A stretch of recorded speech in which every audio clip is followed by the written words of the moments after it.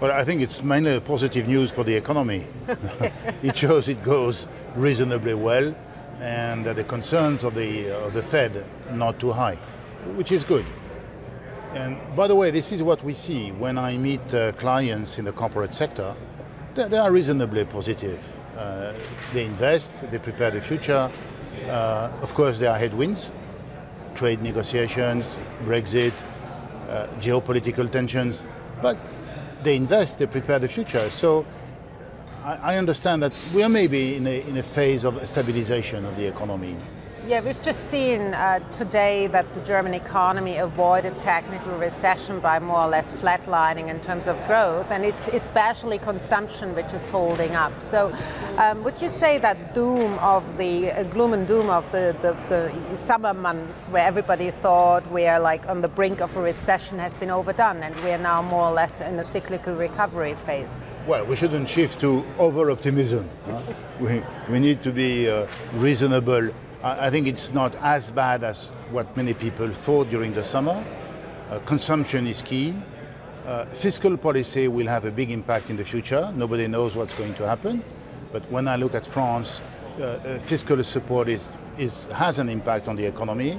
We shall see what's going to happen in Europe, especially in Germany.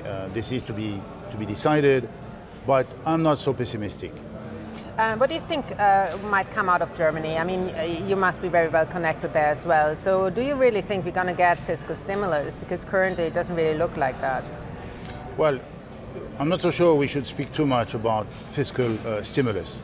We should look at the policy mix in Europe. What should be the policy mix? The ECB has moved forward a lot. They have done what they had to do, but they cannot be alone to do the job. And Mrs. Lagarde, as well as Mr. Draghi, had exactly the same view. So this is a call to governments to act. What should Europe do? Investing.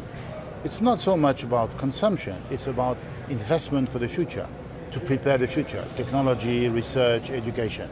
I hope the new Commission will be focused on this, and I hope Member States will support. Let's talk about a bit also about the banking scene in Europe, because you mentioned that the ECB has set rates into negative territory, and a lot of banks are complaining very badly about the effects on their profitability. So how do you see that?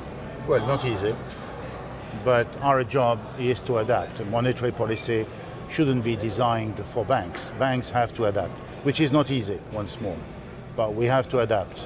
How do we adapt? Business model. We need to have the appropriate business model in this environment. By product and by regions, we need to reduce costs, and we need to move more digital. So, not easy, but our job is to adapt. The banking sector shouldn't be a toll on the economy, but a support to the economy. Hi, I'm Joanna Bersecci, and thank you for watching. You can check out more of our videos by clicking on the boxes on the screen.